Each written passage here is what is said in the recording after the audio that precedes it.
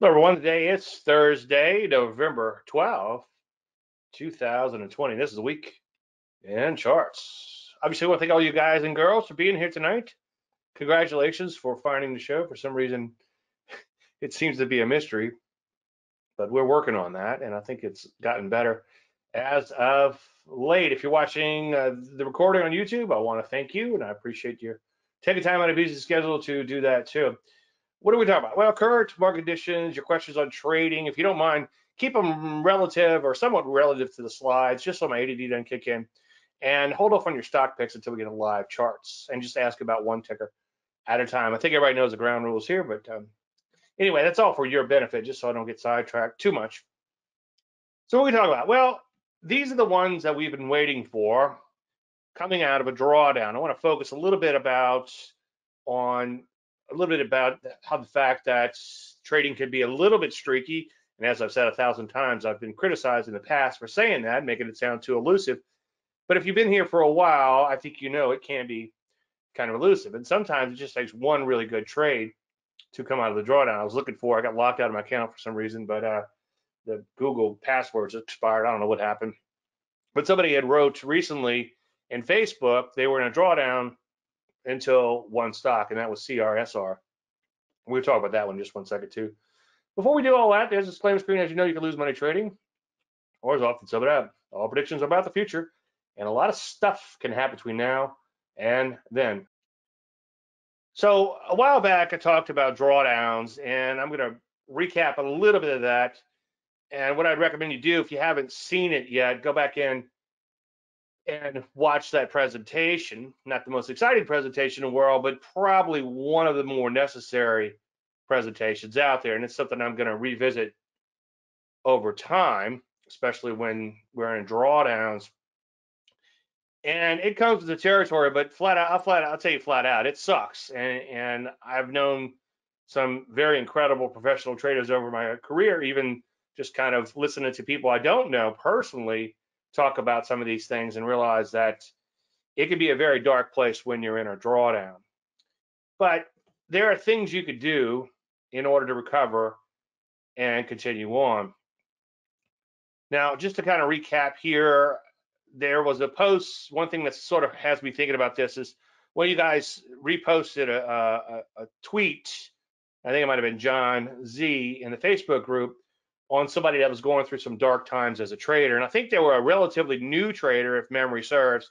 And then I started responding to it. And before you knew it, I was a page or two into my response, just because I think it's such an important concept. And being a newer trader, I think this person probably had the initial success. As I often say, it's interesting.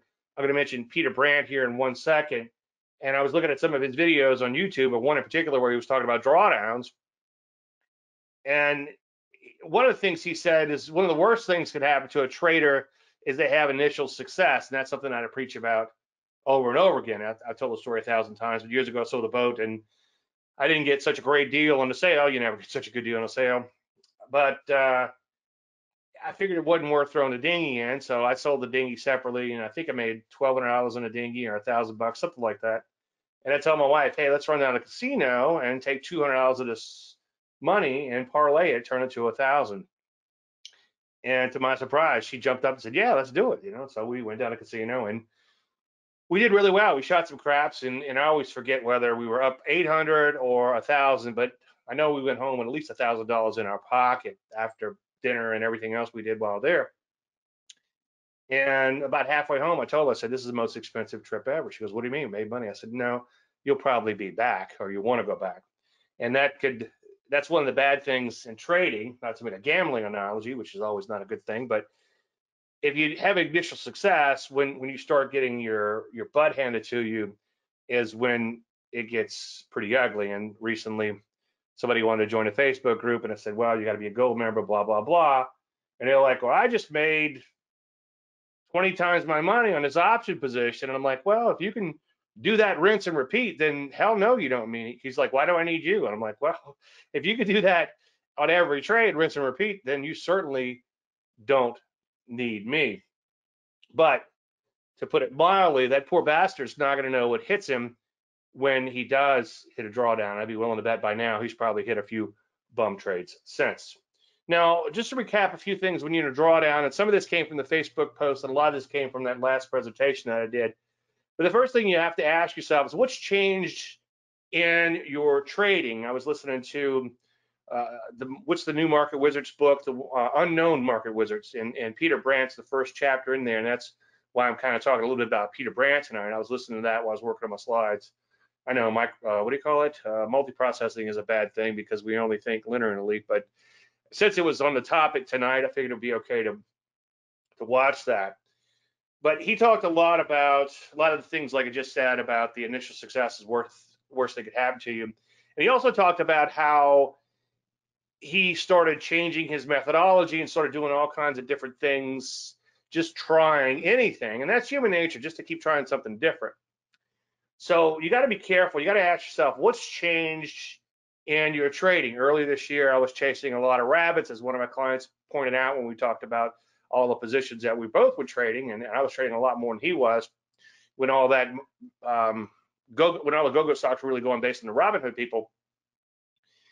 And I realized I was doing incredibly well, and then I started going to a drawdown, and that was the first trading that had to go. I had to come back to my core methodology. So the first thing you need to ask yourself is what's changed in your trading? Are you taking more risk than you used to?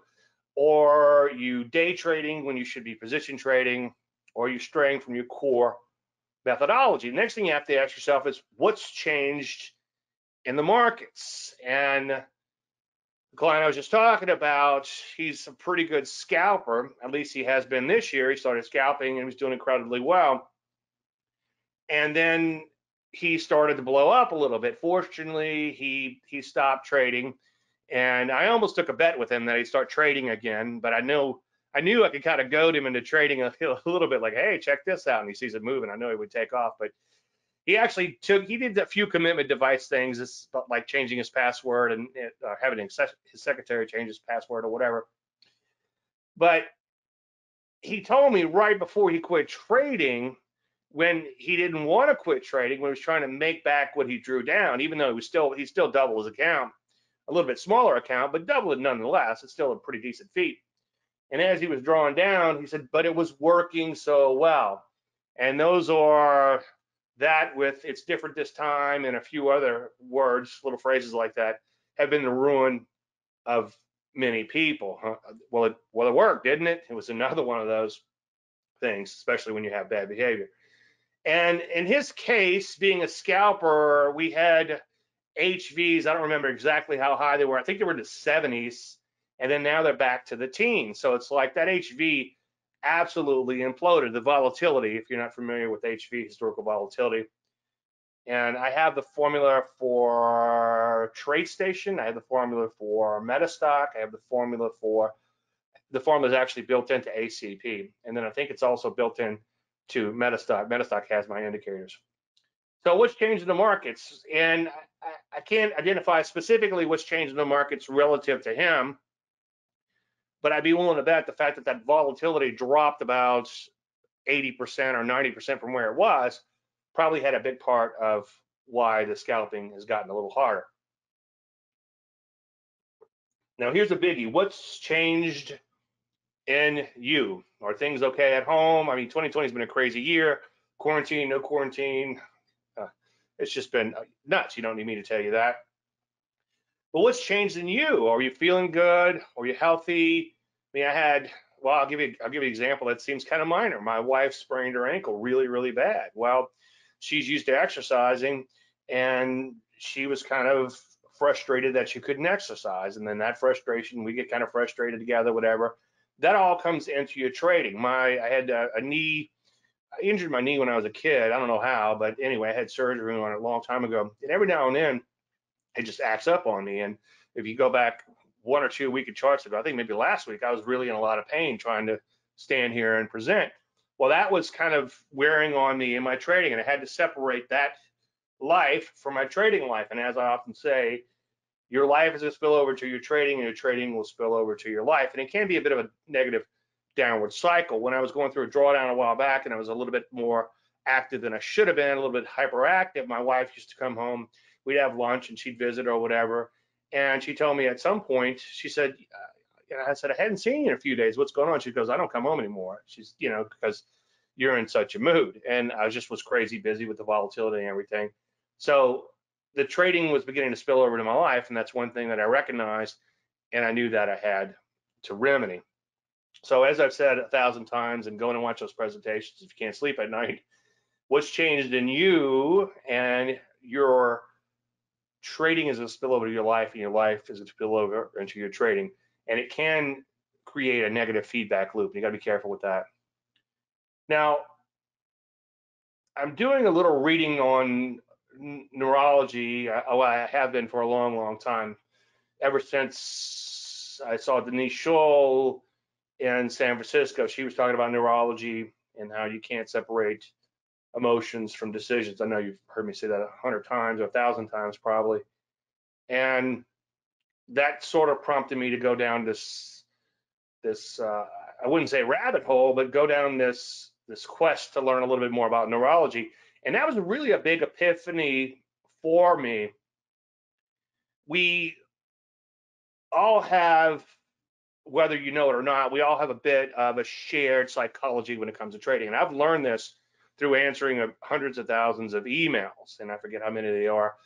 My wrists are hurting right now. I've ruined through all this repetitive things and answering all these emails over the years.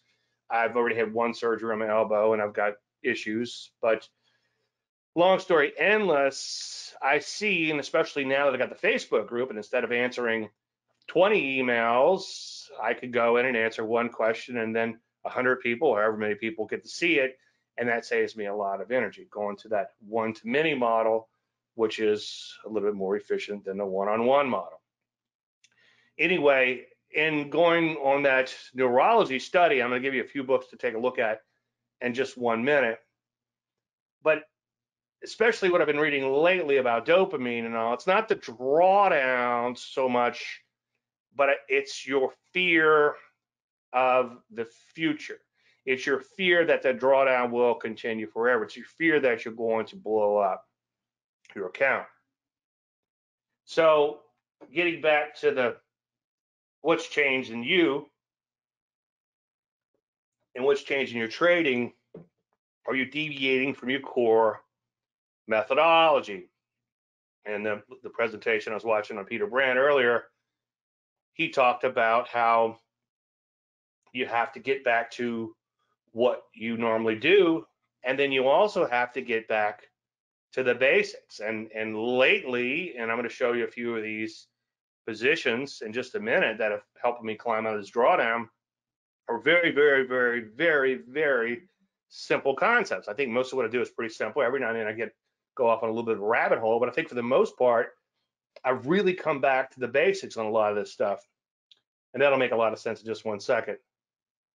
Now, along those lines, and this is where you have to really look within yourself, but along those lines, there's a fine line between digging your hole deeper and taking that next trade or next trades, that next one trade that's going to be the one big winner, or the next several trades that are going to get you out of the hole, and digging yourself deeper into the hole, because you might not be of the right mindset. That fear of the future with these dopamine type of chemicals might stop you from focusing on the here and now, which is a different set of chemicals altogether, or hormones if you prefer. You know, you make a hormone, you don't pair. Einstein once said the definition of insanity is doing the same thing over and over and expecting a different outcome. And this is where you really need to ask yourself, are you trading your core methodology? It doesn't have to be what I trade. In fact, you should probably trade in your own particular manner.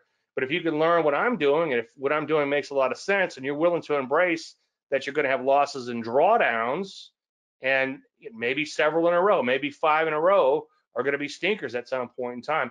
And what's worse than that is the length of the drawdown. A lot of people focus on the depth of the drawdown, but what's even worse is the length. And that's something that Peter Brandt reminded me of earlier when I was listening to or listening to his interview or watching the YouTube video.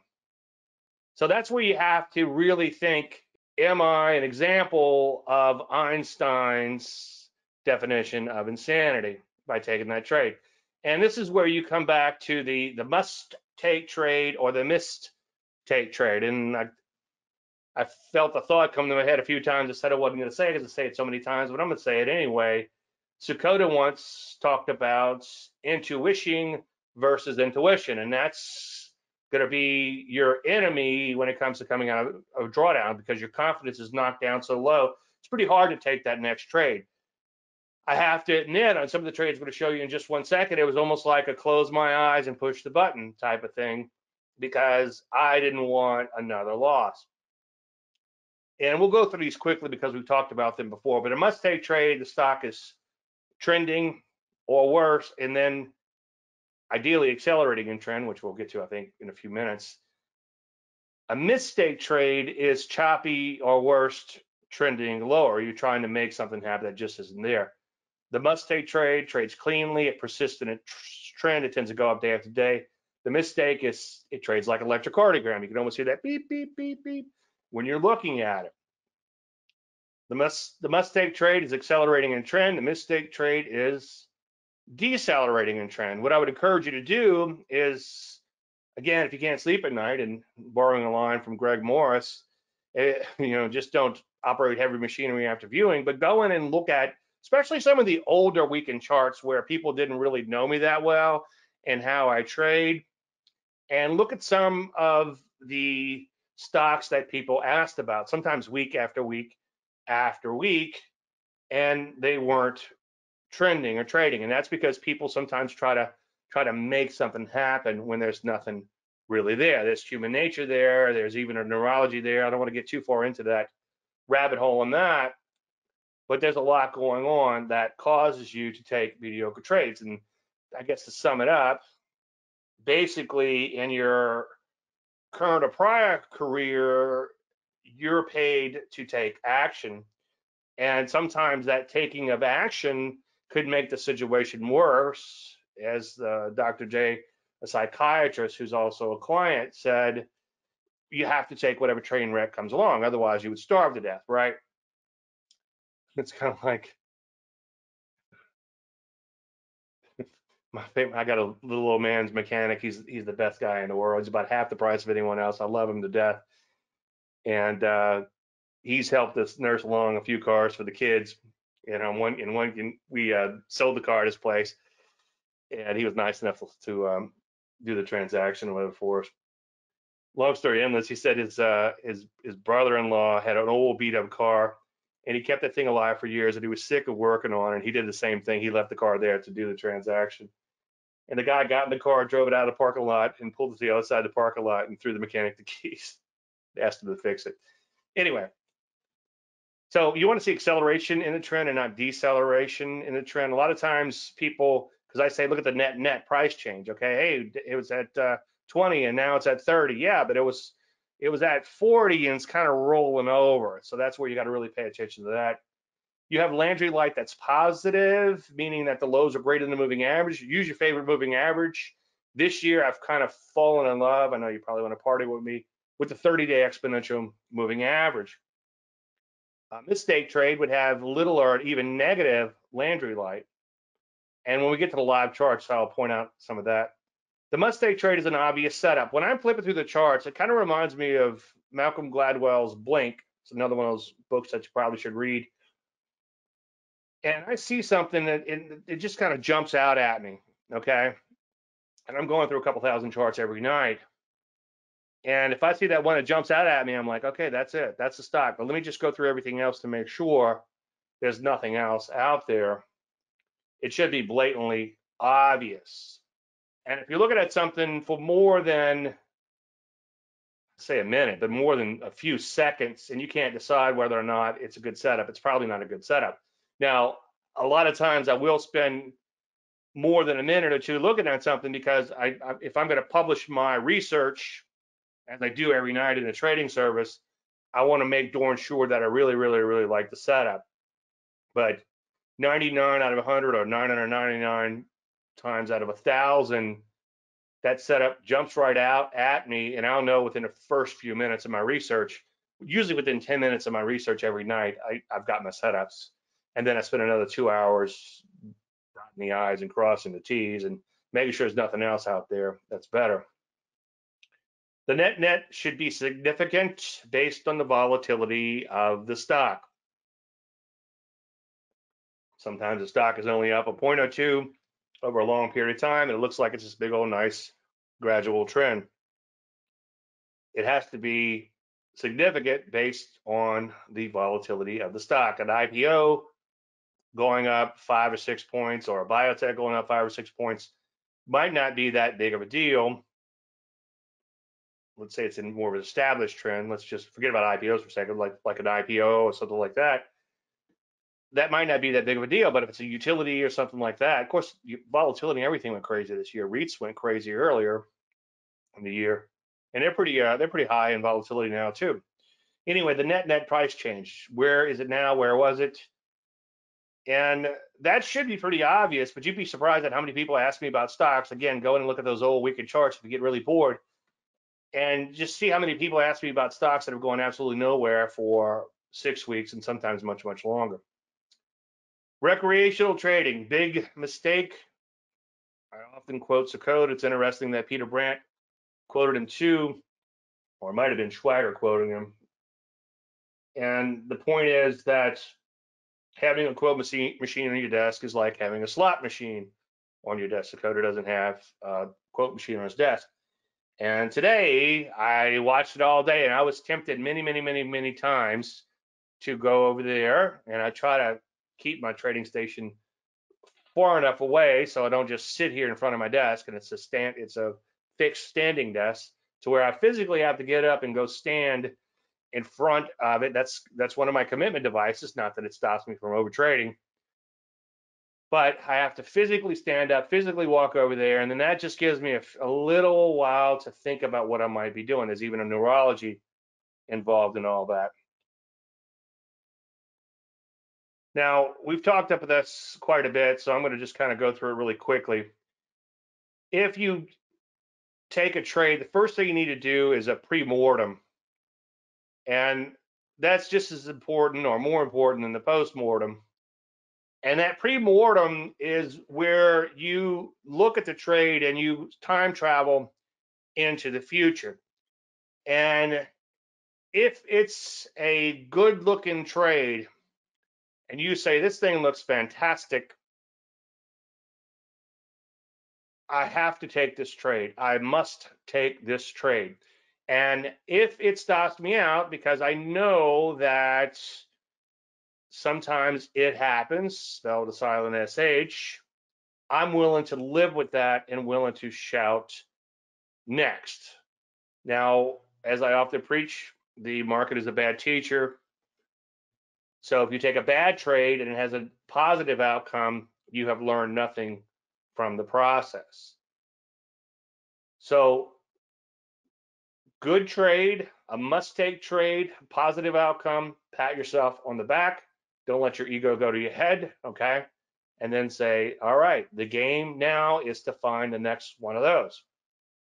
If it has a negative outcome, as Douglas once said, treat it like a good salesman. A good salesman has a couple of rejections on a phone call.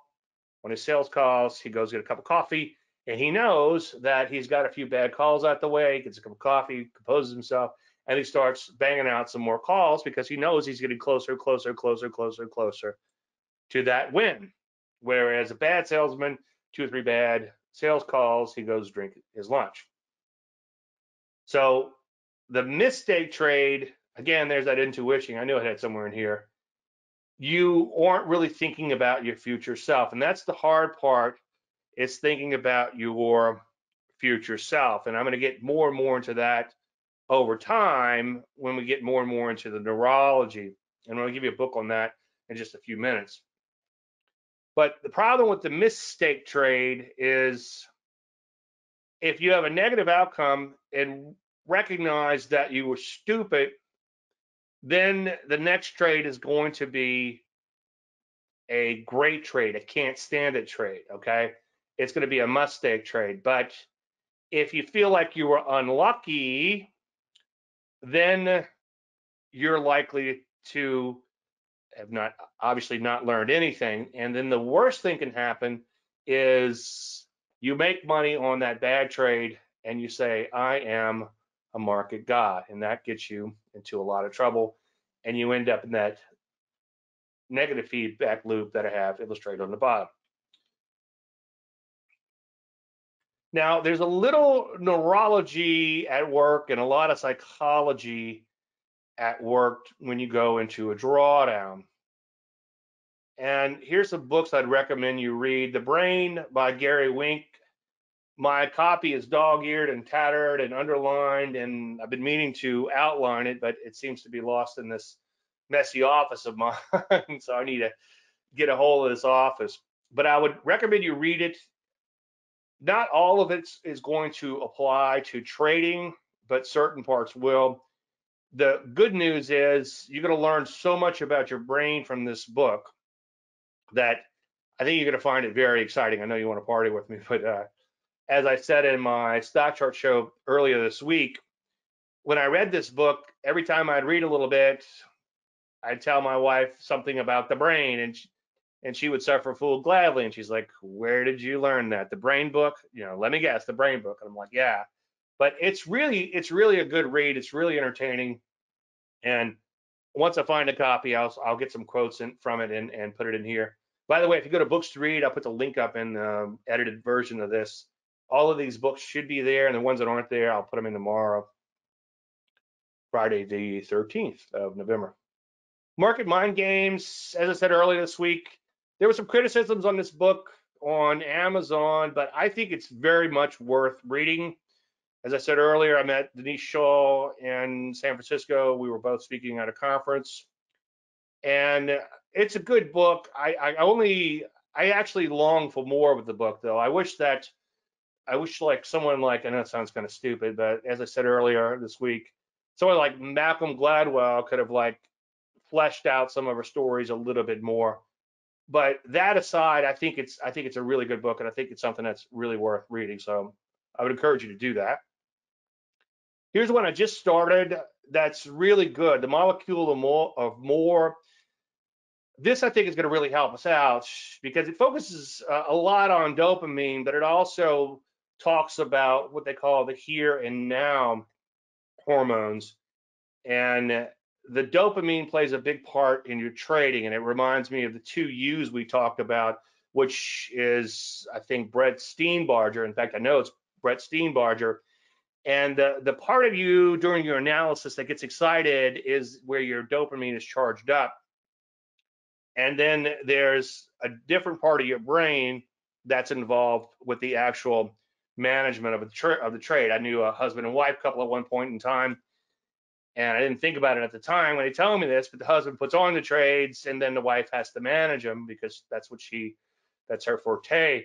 It's like her job is 10 times harder than his job. He's kind of in the wild enthusiasm phase. Okay, he's the one you going into the trade all excited, and she has to deal with the actual markets, which is the here and the now, or the H and N as they talk about in this book. But anyway, I'm just kind of scratching the surface on The Molecule of More. I have a lot more to say about that, but I would recommend you read that one.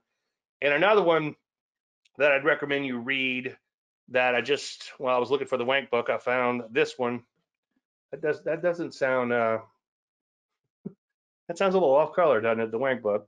It's The Investor's Brain, The Power of Mind Over Money. This is pretty good too, and you'll get a lot out of this one. And I'll have more to say about these four plus some other stuff on neurology, but I think the neurology is probably overlooked a little bit or a lot in trading, and I think that's a big part. And we all have the shared neurology. You might argue that we don't have the same psychology, but we do for the most part, okay? But wrapping your head around the way your brain works, I've already kind of wrapped my head around this dopamine thing a little bit over the last couple of days. I just started this book like 2 days ago, This Molecule of More, but it's already kind of helped me in a couple situations recognize how the kind of to manage it, so to speak. And I thought that was pretty cool. But anyway, the Inside the Investor's Brain is pretty good. And I have a lot more to say about these, but we're just kind of scratching the surface.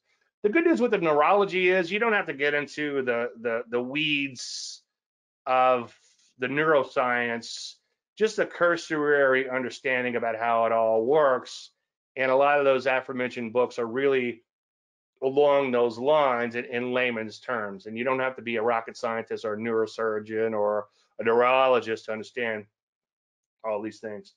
There's Peter Brandt, my new friend. When he was in a drawdown, he said, if I'm going down with what I know how to do. So he was at a pretty serious drawdown. It looked like he was on his way to ruin. And then he eliminated all that extraneous trading that he wasn't normally doing, normally accustomed to doing, and he just went back to his roots, and he went back to his core methodology, and that's what got him out. And that's pretty much the same exact thing that I did. It's weird. I could sit here and tell you all these things not to do, but you have to, it seems like we all have to go through that same sort of journey ourselves. It's a slippery slope. Things kind of go south really quick. I was reminded of that yesterday. I was in a situation yesterday with things, not trading wise, it was outside of trading, but things went really south really fast, and I had to maintain composure, and it almost got ugly, or it did get ugly. But that's a story. That's a 2-drink minimum on that story. I'll be happy to tell you guys if we meet up. Yeah, I saw that book. I was looking for I was looking for a screenshot of this book, because the first thing I do usually with a book is I take the cover off, throw it away, which I've regretted on some of the books that have become rare books in my collection. It doesn't matter. I dog ear them and write all over them anyway. But I did see that one, The Psychology of Money, Morgan House. Yeah, I'll take a look at that one. If you wouldn't mind, could you just cut and paste that to the Facebook group so I'll see it tomorrow? So let's talk about drawdown recovery. Now, never say never, but my goal is in any trade that I show you here to have mentioned it already, either in the Facebook group, or in some cases I may have picked up the trade from the Facebook group, but it was mentioned publicly before I talk about how the trade worked. And as you know, the ones that are going to work fairly well, but I've shown quite a few stinkers too. Usually with the stinkers, there's not as much lesson other than you got to honor your stop, and that's a very small lesson. The management of the trade in general is a little bit more complex. But the reason I'm showing you these tonight is these are some really good trades that came along recently, and they really helped me personally to get out of the drawdown. And one of them in particular is helping get the service out of the drawdown, and I'll show you that one in just 1 second. So anyway, this was a few days ago, PLTR, B at B, that's buy at B. Now buy at B, we're looking to get long at some point past the, yeah, John, I'd be happy to do that. And I'll also put the link to my website page where the books are, and I'll also add those books in tomorrow morning, first thing. So buy at B, we're looking to buy the first closing high after the 5 days of trading. It could also be on the close of the 5th day. Okay, now we've covered this last week. We talked a lot about IPOs, so I want to show you some of these examples, follow up on them from last week, and how they're actually helping out. These are the ones, so to speak, that we've been waiting for. Who said that once? We are the ones that we have been waiting for. Okay, I don't know if any of you guys remember that. I thought that was kind of silly. So the buy at B, the only caveat is, well, there's a few caveats, not enough time to get into all the caveats tonight. But one of them is that the new closing high has to be above the day 1 high if the high is set for the week. So if Monday the stock comes public, the earliest we could buy it would be Friday's close. And if the high was set for the week, like in this case here, even though Friday's close, which I just noticed earlier tonight, or when I was putting these slides together, even though Friday's close in this particular case is a new closing high, it is not greater than the high, the day 1 high, which was the high for the week. Now, if that high on day 2 was higher than day 1, okay, that would not be the new high for the week. So you no longer have to worry about it closing above that high. If that doesn't make sense, go in and watch last week's the weekend charts. So following up on this one, so it just sort of trading sideways and meandering. Now the buy at B is something to get you in really, really early in IPO, but the great thing about this particular example is sometimes it takes a little while. And I think they had earnings tonight, and I think so far they survived. So here it's a new closing high, but it's below the high of the week, which was set on day one, the day one high. So it's the greater of the new closing high or the day one high. It's probably an easier way of saying that. In this case, day one high is greater. So there's no trade there. It continues to trade kind of sideways. And then it begins to take off. So it closes at a brand new high. Now, this is the closest thing to a breakout strategy that I'll trade, because it is a little bit of a breakout strategy. Breakout strategies are known to fail. There's a lot of reasons why. One is everybody has a computer on their desk. Another reason is the programmed trading, what do they call it now, the flash trading or whatever. They're looking for these breakout patterns and they're fading them. They're probably creating them and fading them. What do I mean by that? They're probably forcing that breakout. They know where those breakout points are. They're trying to make them happen and come back in. And IPOs, volume's a little thinner. They can't go in and out a million times a minute or maybe more. So a lot of those fun and games don't happen in IPOs, at least early in the process in these somewhat thinner IPOs. Anyway, buy, market on close. The next day, I was blessed with a nice little profit, or I should say we were, because I think some other of my Facebook peeps here tonight took it. If you took the trade, let me know. So I just like to capture a representative sample. And in this case, about 1,000 shares per 100K is a good round number, because we don't want to lose more than 2% on the trade, and a 2-point stop is probably plenty on this particular one. So 2 points is good enough, and that's what we're looking for on the profit target. And then it's sort of worked its way higher since, today notwithstanding, I think. So if you take those 2 points you made in the first loaf, we're looking for $1,000 or 1% overall. That's $1,000. And then the second loaf, we're still long the trade. So on the mark to market, again, it's not going to look as good today, but on the mark to market coming into today, when I put the slide together, we're up 21.45. And I can say we now because I see a few of you guys took it. So you add those two numbers together, that's about 3% per 100K, and that's not bad for a trade, and it's still open. So let's see what happens with this one. But that helps to get you obviously out of a drawdown. Now it's interesting, I forget who said it, I don't know if it's John Ross. I want to say it's John Ross in the group. I talked about drawdowns, and he said I was in a drawdown until CRSR. So just this one trade was enough to get him out of it. So his drawdown must have not been as bad as mine.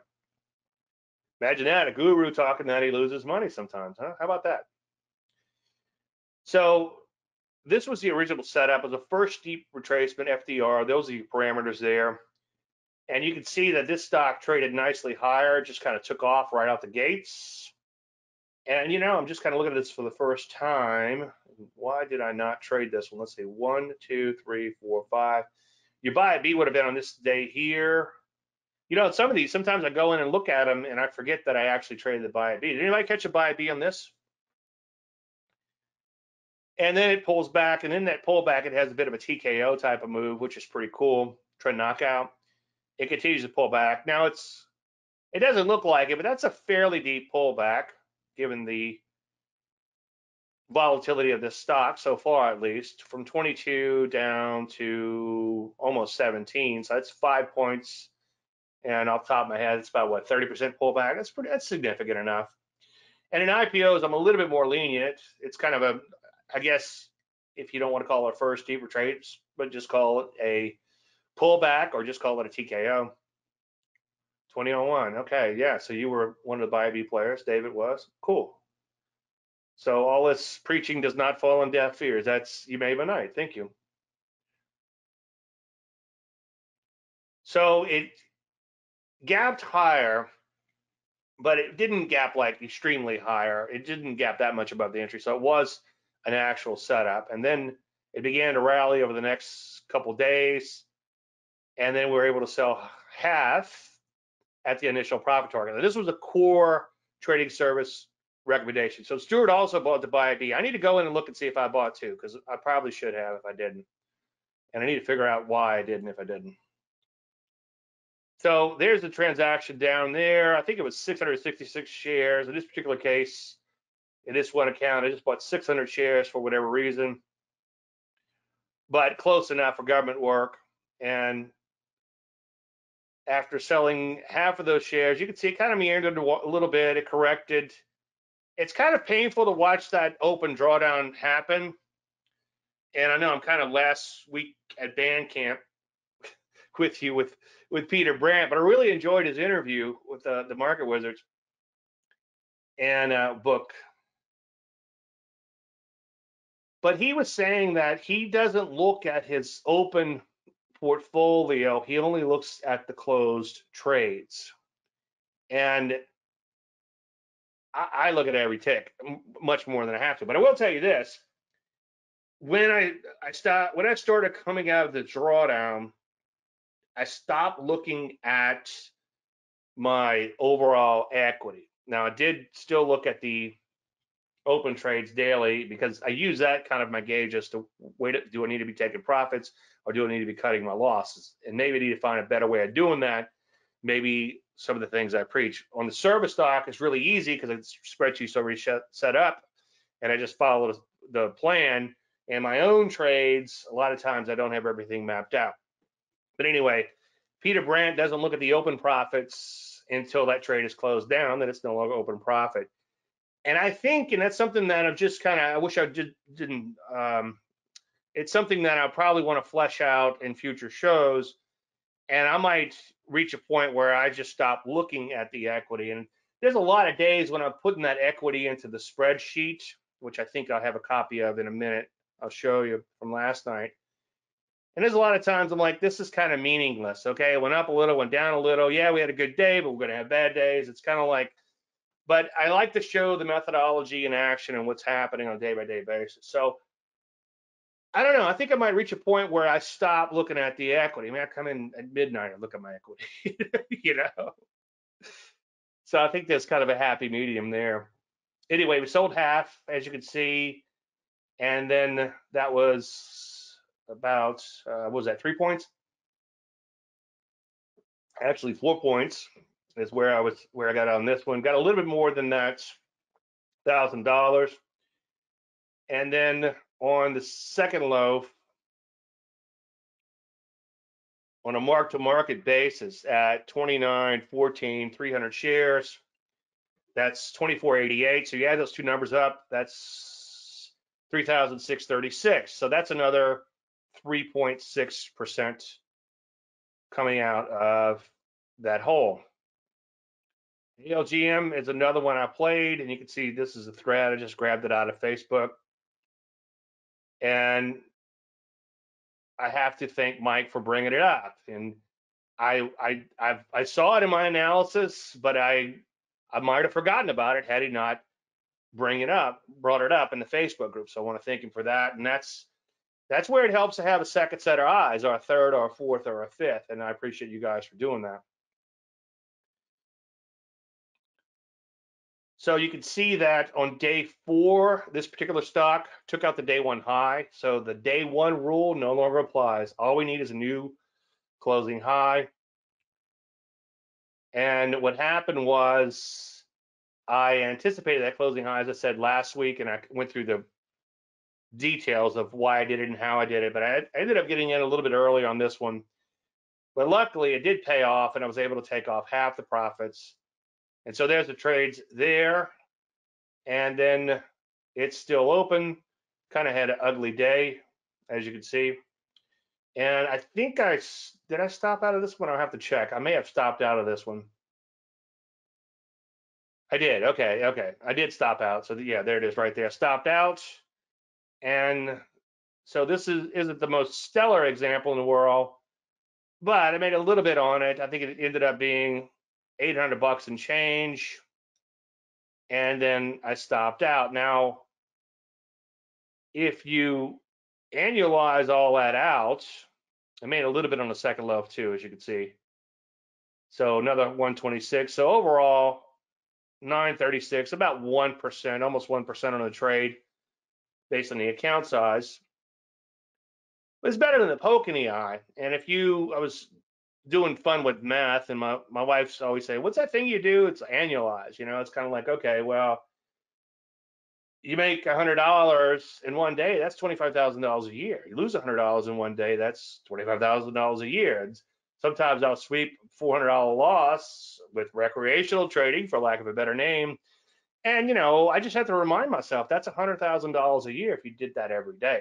If you make $400 a day, that's $100,000 a year. So sometimes it's good to annualize these things, but you can't look at them as permanent income hypothesis if you are making that money. But anyway, annualize that $1,000 in less than a week is obviously, I think I did the math earlier, it comes out to like a $60,000 trade, $60,000 increase if you did that on every trade, and that would be pretty good. And obviously there's compounding and all, but that's kind of fun with math, but there is some validity to that. And I think where I'm going with it is just be thankful if you make $1,000 in less than a week on one trade, especially if it's about 1% of your account. That's a good week, okay, just on that one trade.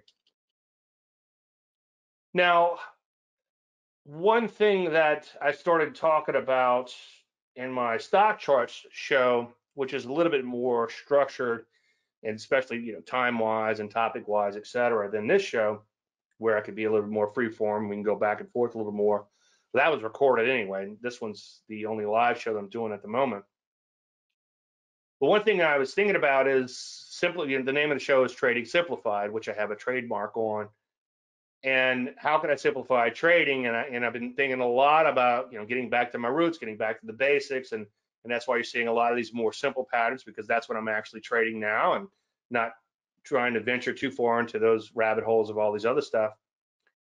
And I thought about going back with Trading Simplified and just kind of rewinding everything back to the beginning and doing these very simple things. And then I'm like, well, how can I simplify trading into a word? And that word was acceptance. And I'm going to do a series on that, or continue the series, I should say. And I think trading all boils down to accepting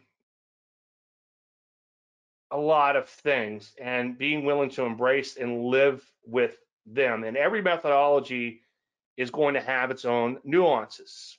And if you're a reversion to the mean trader, you can do really good for a while, then you're going to blow up.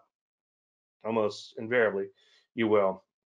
I get more, by the way, as I often say, I get more pure reversion to the mean type of traders who come to me and become my clients, even some that have actually worked with other reversion to the mean traders as programmers and such, who come to me as clients, than any other methodology, or any other methodology combined.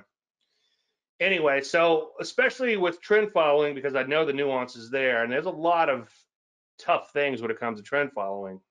I know I make a lot more money. If I was a YouTube guru, I'd tell you that it was easy, and you're just stupid because you can't make as much money as me because I'm the only one that has the answer, and it's not like that. We all go through all these good times and bad times. Can you explain what reversion to the mean means? Yes. Think of the mean. Mean means average, right? When a stock pulls away from the average, or any other kind of market, whatever market you're trading, and it gets very extended, you short that market because it's due to revert back to the mean. That happens quite often, okay? It happens enough for you to get kind of sucked into that kind of trading, but that'll work until it don't. It's a bit of a trend fighting type of methodology. Now, I've known successful traders who do it, but they have very strict money management. The pure reversion to the mean, that's why I used the word pure earlier, they don't use stops, because if it stretched this far, then it's going to reverse if it stretches this far or this far or this far, okay? And again, that'll work until it don't. And I have some bad experience there, 2-drink minimum on some of those type of things. Now, the aforementioned trader that was actually successful trading reversions to the mean, at least he was 15 years ago when I gave a speech to his group, who did use the money management in his reversions to the mean trading. So to help from blowing up, he said, well, you're a reversion to the mean trader. I'm like, no, I'm not. It's like, yeah, sure. You know, I know you are, but what am I? And finally, he's like, he explained to me, your pullback, that rubber band is getting stretched down. He says, the only thing you're doing differently is you're trading it in the direction of the trend. So you've got a nice trend, and then you've got that TKO move or whatever other move pulling that rubber band back, okay? And then you're looking to catch that snap back in the direction of the trend, hopefully get that swing trade out. So he got me, guilty as charged. Now, anyway, getting back to the accept things, there's just a couple of these I wanted to cover that I talked about earlier in the other show. As a trend follower, you will spend a lot of your time less wealthy. Again, I'm not doing a good job selling you on all my stuff in trend following, right? Well, the only way to make money in the market is to capture a trend. You have to sell higher than you buy. I know, big duh of that, right?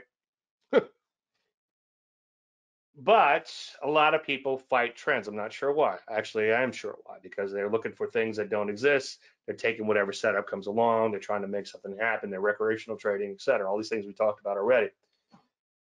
Anyway, Fortune's formula, which is a pretty good read. It's on the Kelly formula, which if you trade the Kelly formula, you're either going to parlay your account really well or you're going to blow it up, because you take on way too much risk with that Kelly formula. That's what Larry Williams used to make $1 million out of $10,000 trading index futures when he did a trading contest 30, 40 years ago, whenever it was. And not to get off on a tangent, imagine that, but I heard him speak once, and he said that he made $1 million that year, but at one point during the year, he was up to $2 million. So that $1 million was a 50% drawdown. And the way he puts it, he says, he tells everyone that's the year, if you ask him, that's the year he made $1 million. If you ask his wife, she says that's the year that he lost $1 million. And anyway, the reason I'm thinking Larry is he used the Kelly formula, and I didn't hear him say he actually used it himself, but the other Larry McMillan, if memory serves, told me that that's how he did it, by using the Kelly formula, and we talked a little bit about that. He probably want to party with too. Actually, Larry McMillan, he's fun to party with. So anyway, this might be the best example. Well, actually it is, because it went back in the red today, okay? But here's a stock that we shorted a while back, and the blue's the entry, the green's the initial profit target, and the red line above is a stop. So it triggers, and what happens? Well, it immediately goes right back up. So the first week or so of trading, we're in the red. We have 1 day in the green, feeling pretty good, and then we're back in the red, okay, for a long time. So we're green, and then we're green enough to where we begin to lower our stop down a little bit. All of a sudden, it looks like this might just work out, right? Nope. What happens? Begins to rally up. I know, I think it's Stewart, are you in here? Stewart said he stopped out of this one, even though I know the stop didn't actually get hit. So it'll be interesting to follow up on this and see what happens. As I often say, micromanagement will work until it don't. Now, if you have a different way of trading my setups, oh, you did stop out. Okay, Stuart, were you following the methodology as it was laid out? Did you get frustrated with the setup, the position? Because it's been frustrating, I know. Or do you trade things like in a little tighter manner? Okay. Because I know some people, and Lauren, you stopped out too. Okay, a couple of people stopped out. Stuart said he lowered his stop too early. Okay, gotcha. Yeah, I don't want to put salt in anyone's wounds, but micromanagement will work until it don't. And most of the time, David stopped out too. Boy, we got a bunch of guys in here stopped out. Okay, interesting. So, okay, no salt to be poured in wounds, but in this particular case, and of course, I'm hoping it turns into a winner longer term, so we can make a case for not micromanaging and the fact that you spend a lot of your time less wealthy. When you are trading on the short side, especially, it seems you will spend a lot of time less wealthy. Unfortunately, this one went back into the red again. So, maybe you guys were right in getting out early, but let's just see how it shakes out. I learned a long time ago. In fact, I have to relearn this lesson every now and then. I'm not holier than thou. The Beaky trade. I thought I would make it through a presentation without bitching about that. But the Beaky trade was, I got out about 30 points ago, and maybe not quite as much now, but a few days ago it was about 30 points higher. So that's $3,000 on 100 shares. Okay. So that's a significant amount of money that I'd micromanage myself out of.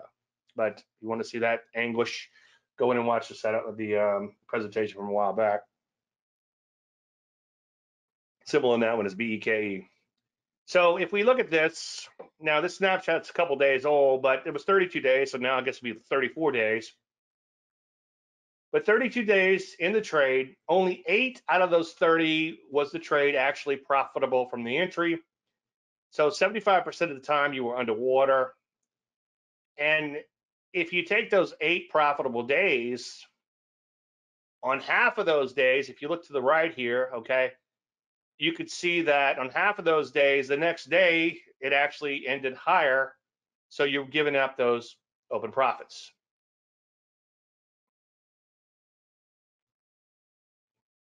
Okay, David says we were not right. What's 1 point on 100 shares? Yeah, okay.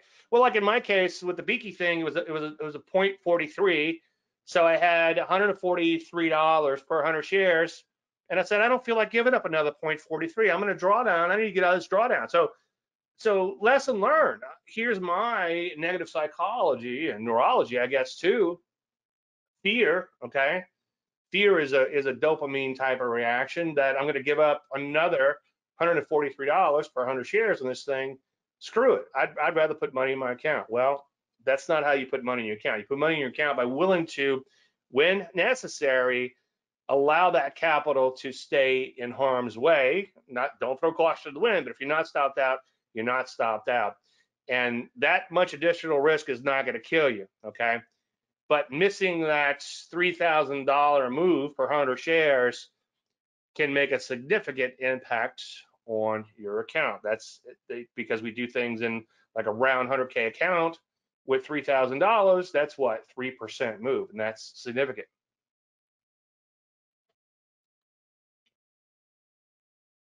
I thought it would be cool to go in and grab a market and program a little indicator.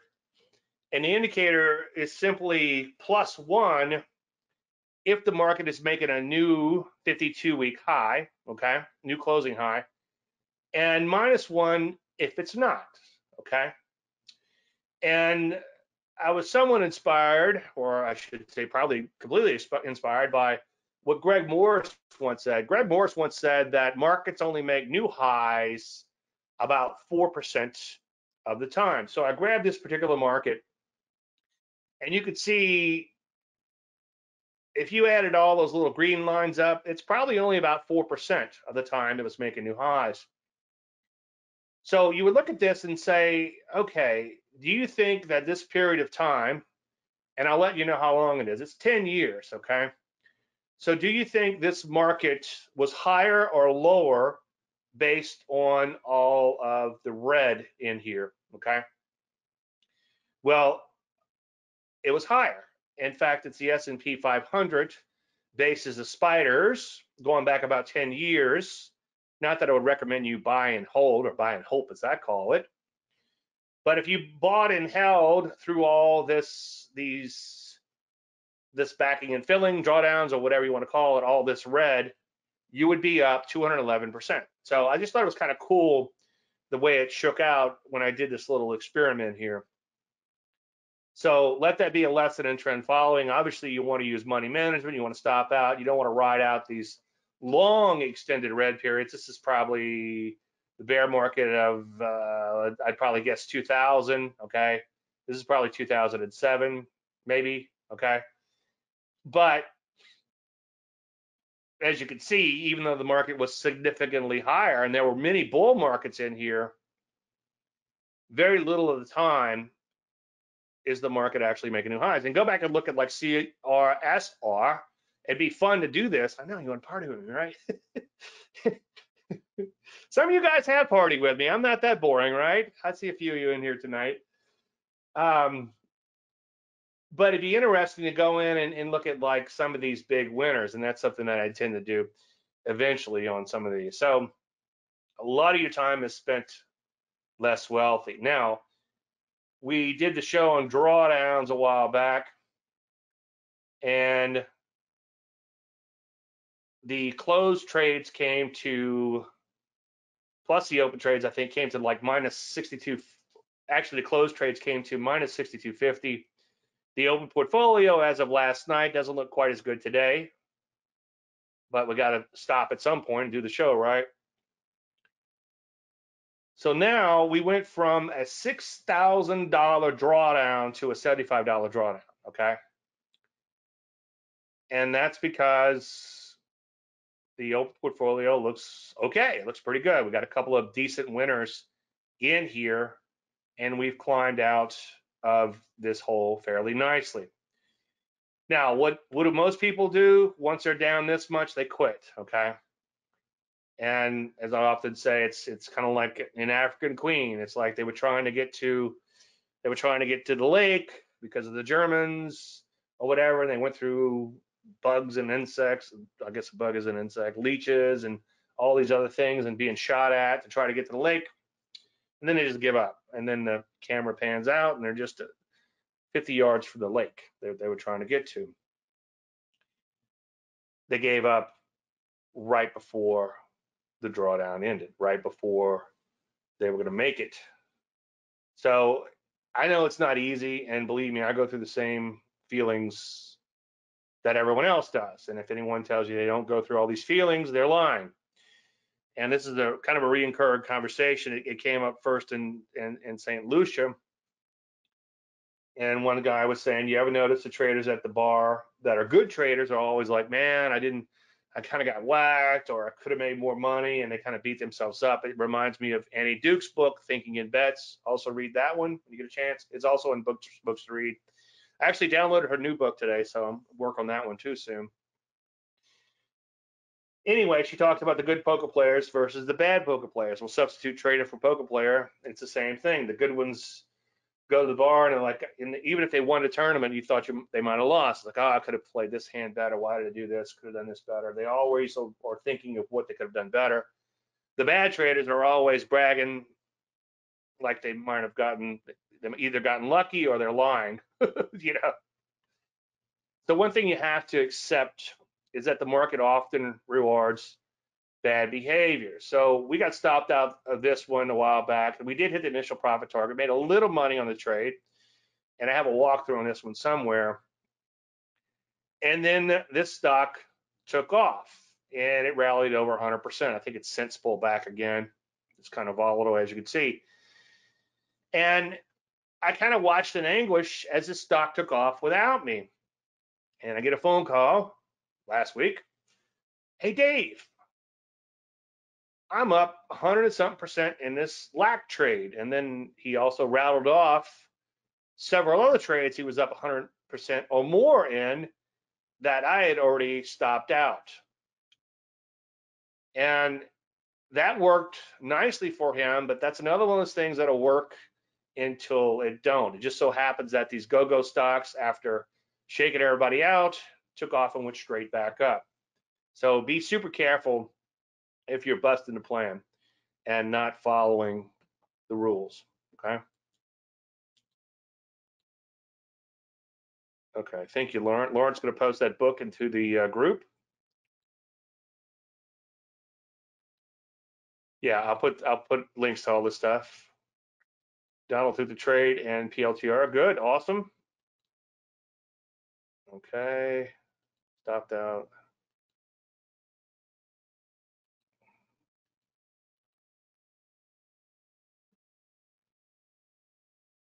Okay, Dave, I buy a stock at a trigger and 2 minutes later, I am negative. Always the norm. Yeah, I mean, sometimes, and this is something I'm trying to wrap my head around. I think it was Livermore once said his best trades never gave him a minute of worry. And I'm always trying to figure out a way to just stay in those best trades and get out of some of these stinkers. But I think in modern times, especially, you just have to be patient. And it always seems like a lot of times these trades go against you. These IPOs, which have been on fire lately, knock on wood, and I'm not thinking about this permanent income hypothesis, believe me, and that's one thing that's, once again, Mr. Peter Brand, one last week at Bandcamp, it's all fresh in my head, but he talked about the fact that you can't see the market as an annuity, okay, because it's not. And anyone who says you can make this much money or a consistent amount of money every month, quit your job, is delusional. And the reason they're selling you that is because they can't do that, but they could sell you on that fact, or they're doing something like a reversions of mean trading. David S. Drinking a beauty hazy IPO. Oh my goodness. Modern Times from San Diego. Ugh. You're killing me. I stopped drinking during the week. It's like COVID kind of messed that up a little bit. Oh, just stay home and drink a little bit. Oh man, I'm gonna wait until tomorrow. I'm gonna hold off, but you're killing me.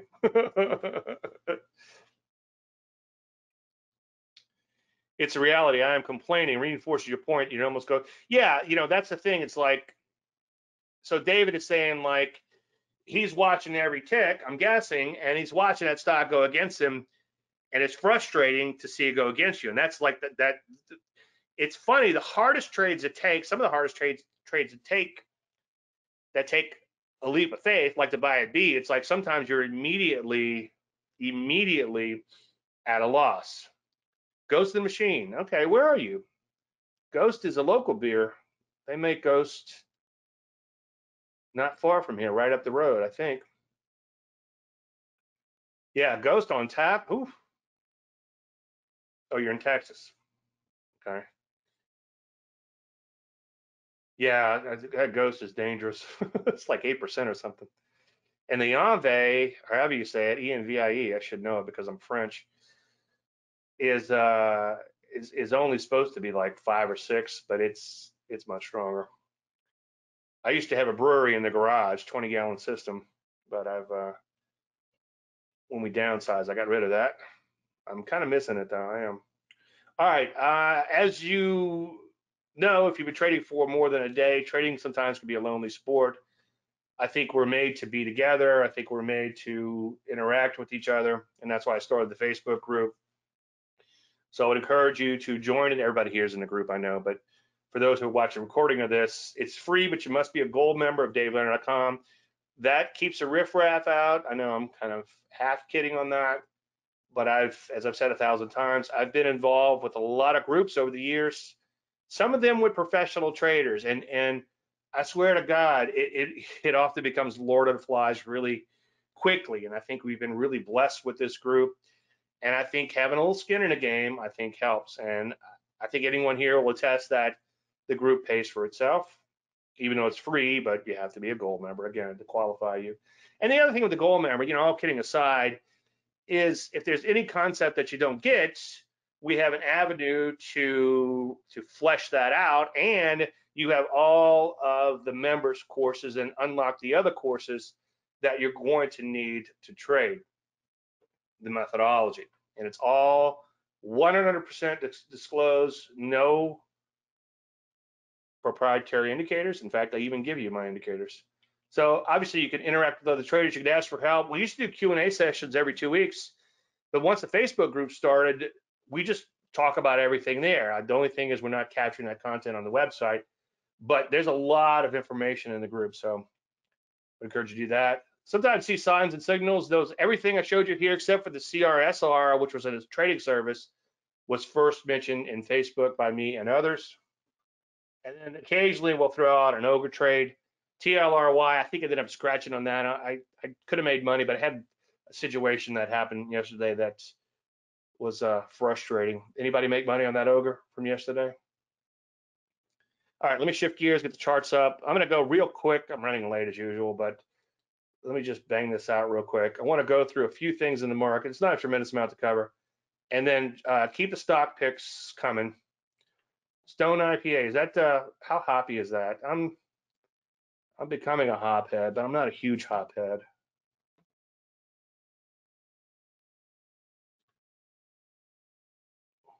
Oh, okay. That doesn't sound too bad.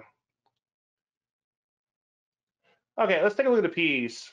S&P 500 downside Landry lights, meaning that the highs are less than the moving average. In case you're watching a recording of this, I'm just repeating what I said a minute ago, which I'll edit out. And the the lows are now greater than moving average. That's upside Landry light. That'll make more sense if I show the ACP screen, which I will in a minute. And I said if all you did was follow proper order, you'd have gotten long back here and stayed long for a long, long time. You would have gotten short in here, stayed short for a long, long time, okay? Now, ideally, you want some kind of setup in addition to the proper order. Like right here, we had a bow tie to the downside, market implodes. So you want to make sure you don't just flop back and forth when the proper order changes, but you'd be much better off at least doing that versus actually trading opposite of that, okay, or not paying attention to that at all. In fact, I don't know if we even got downtrend proper order in this little slide, but I know we were in downtrend proper order here, but notice that the market was already pushing back into that bow tie. So this was a sell signal right here, but it didn't trigger. So don't just blindly follow the moving averages or the Landry light or whatever. Do have some kind of setup in mind, but it does give you a framework to work within. All right, let me bang out these other indices and some sector action real quick. Let's take a look at NASDAQ. So NASDAQ came back to the P's, just 1 second on the P's. So the P's, as you know, blasted all-time highs, came back in. We made it to all-time highs just yesterday. Nope, we didn't, not quite, sorry about that. Almost all-time highs. And then we sold off a little bit today, but off the worst level. So not the end of the world, but I'd like to see us get out of this wide and loose trading range, but certainly looking good in recent times. Let's take a look at the NASDAQ. Now, in that big old gap higher, the whole world was getting excited, but I was looking at the NASDAQ thinking, this doesn't look too good. I shorted S&P futures. I think it should be 3 stabs to finally catch them. And I didn't make a whole lot, but I made a little bit by the end of the day. I'm like, I'm in here shorting things, and the whole media is celebrating like this is happy days are here again. But you can see outside day down, okay, a little follow through the downside, tried to work its way higher, coming back in. The moving averages are in proper uptrend order, so we can watch for an uptrend, but I wouldn't just jump in with both feet just yet. But you can see kind of wide and loose and sideways as of late. Russell 2000 has finally got into gear. Russell 2000 looks pretty good. Was all-time highs a couple days ago, and now we're pulling back a little bit, but it looks fantastic. Moving averages are now in proper order, 10 greater than 20, 10 simple, 20 exponential, 30 exponential. One thing I've been watching quite a bit and talking about, like in trading service, is some of these areas that were trading sideways to lower now have this new life in them. The big question is, will it stick? Will these value areas like banking become the new momentum areas? Insurance broke out the brand new highs, pulling back a little bit, which so far it's so good.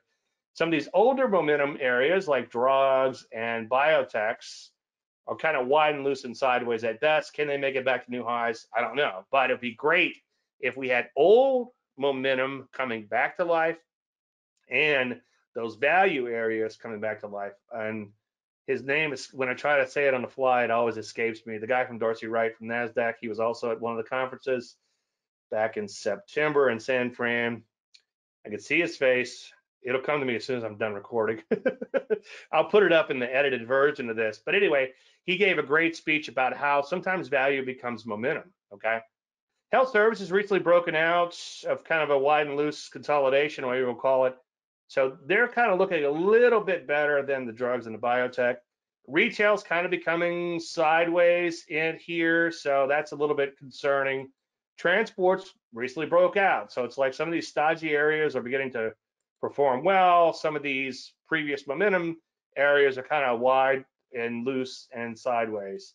Semis, one exception there, so far broken out, kind of pulled back a little bit. So far looks pretty good in here for the semis. All right, let's bang out some of these individual issues. And if we have time, Max, I think I like that one. Yeah, it needs a little bit more knockout. I don't like the way it's just kind of drifting in here. Sometimes you get a knockout move and they just kind of drift higher. And that's when you kind of get in trouble. They kind of stall out and roll back over. I'd actually like to see it maybe drop a little bit closer to 35. Then I think I would take this one. The only problem is the volume is a little bit light on that one. Max is almost a carbon copy of ALGM. ALGM.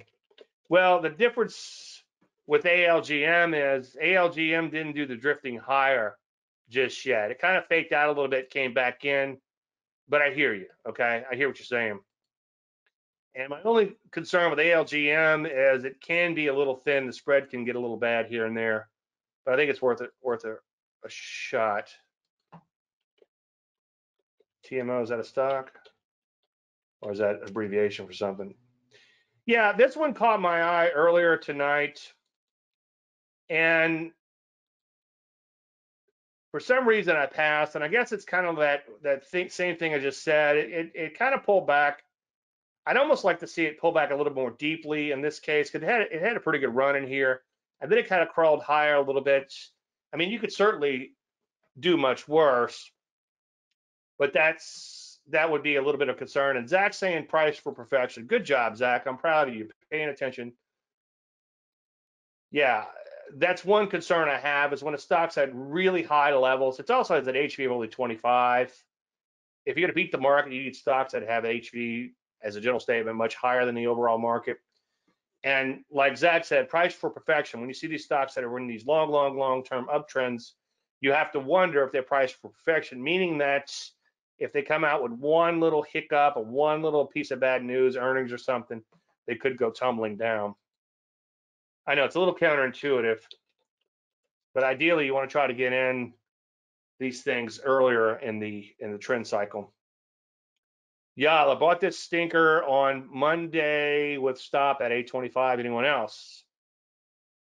Well, it looks okay now that it's pulled back a little bit, but obviously you have to stop yourself out at some point. I think 825 would be a good spot to think about exiting on that one. I don't remember why I didn't go after this one. I don't know if it was volume. I don't know what it was, but I did see it, and for some reason I passed on that one. I passed it at Leslie too.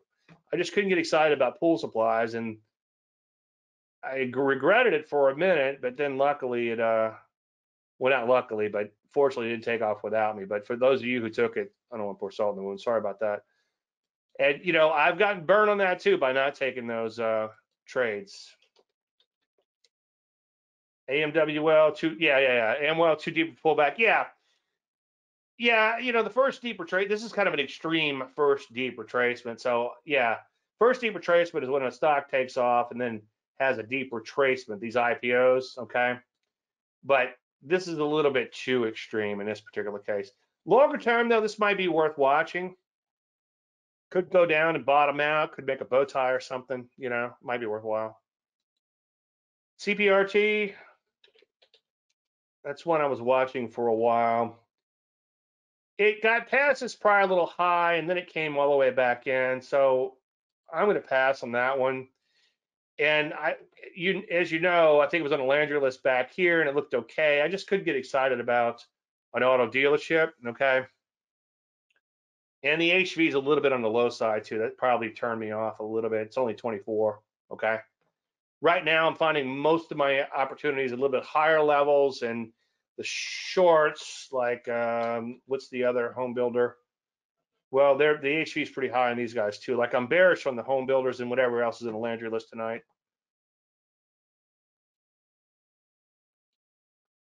IDXX. Yeah, it looks okay. It's sort of the same pattern that we talked about earlier. It kind of knocked out, then kind of crawled higher. So It's okay, and maybe it's priced for perfection too. It's very extended longer term. There might be something better out there, but maybe it's counting on Corona to be around for a while, whatever. All right, David's got to go pick up a kid at soccer. Hope you didn't have too many IPAs. Oh, I'm confusing two different people. Okay, not everybody in here is drinking. No, I'm not drinking. Tree for Stewart. Um, Too thin. It's too thin to short. Way too thin to short. It's kind of surprising because I've heard the name. Just too thin to short. Little wide and loose. Take a look at the home builders. Something at a little bit higher level with a little bit more volume on the short side. But yeah, I hear you. It's probably in trouble. I Sounds like a pirate stock, huh? Yeah, this might be worth watching. It's not set up yet, but it did accelerate higher a little bit. Put that on your momentum list, okay? OIIM, OIIM. Yeah, that looks okay. It's like we've got this reoccurring pattern where the stocks kind of crawl up a little bit. If it sold off a little bit, maybe above the pivot point here would be a way to go after that one, okay? That's a pretty good looking stock. Put that on a minimum list for sure. NLS. Yeah, this looks like a short, okay? And I know it's been in my list lately. I don't know if it made it to the Landry list tonight, but here's a stock. Zach mentioned price for perfection. Maybe this stock is in the early stages of cracking, okay? The moving averages haven't crossed over yet, but they will soon.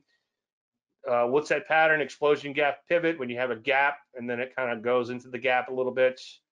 So yeah, this stock looks like it's in trouble. I think you could short it. I had an option in that, but thank God I got out before gap down. Oh, okay, good job. Yeah, that option trading is tough, as you're going to learn, because option trading you only have to get price right or direction, and then you also have to get velocity and volatility and time. You pretty much have to be a soothsayer. You need a crystal ball for options. I do trade them on occasion. Yeah, this looks really good. I like this one. Who brought this up? High five, Stuart. High five. First high five of the night. Kind of blasted higher. I'd like to see a little bit more pullback, a little bit more knockout move. But yeah, that's a good looking stock. Okay. And it looks like it's fair, even though it's up 100%. It looks like it's fairly early in the cycle. So yeah, high five on that one. It's a good looking hospital. Zach says he started to get sick of them. Yeah, it's tough. Yeah, I know. They're tough. TT looks good. Longer term uptrend needs a little bit more pullback, but yeah, absolutely, John. Put that on your watch list. Or LTR, or LTR, or LTR, or TLR. Can you is that the one you want, Rattler? Can you type in caps so I can see it? Because my eye, it's hard to read those. I don't know how to make it the font bigger. BKE looks good. Okay, I was looking at this one earlier. This is in what I should do is flag. Let's do this for S and Gs.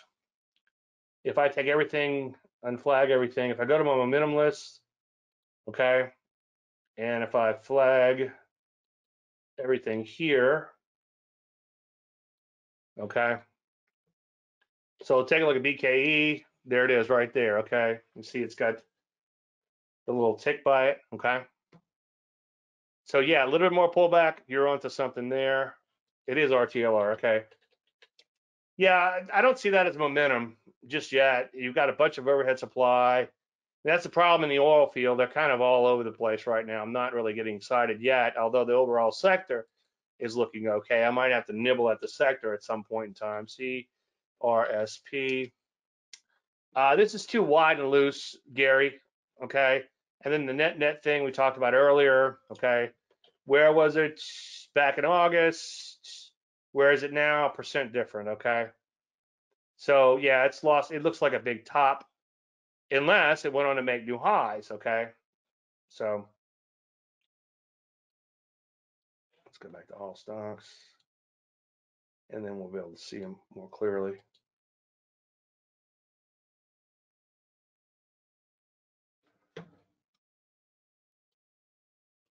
CPRT, no, we did that one. NLS. Now I have somebody said NLS, we talked about that one. Yeah, I have that one as a possible short in my momentum list, and you can see it's flagged on there. Okay. And then we talked about that one. Okay, I think we're nearly done. NTDOY, I don't know if I can pull that one up with this NTDOY. No, I can't pull it up here. Let me just pull up something real quick to show you. Let me pull up this ACP platform. The Landry light that I was talking about. Damn it. Where's my indicators? Let's see. It works so good in rehearsal. Oh, I'm not logged in. Everything got knocked out today. Okay, I'm not gonna be able to show you this, but you guys have seen Landry light before. The indicator would be down here. It's green when the lows are above and red when it's below. Go in and watch. I'll put some maybe some links at the end of this to some of the videos on YouTube. But just go to my YouTube channel, YouTube/C/Dave Landry. If you don't mind, if you got anything out of this video, please like it. I appreciate it. Share it, and also subscribe to my YouTube channel. To everybody here that's live, thanks so much for coming. I appreciate you taking time out of your busy schedule to be here. And I guess I'll see most of all you guys and girls tomorrow in Facebook. So see you there. Everybody have a great weekend if we don't see you between now and then. Thank you so much.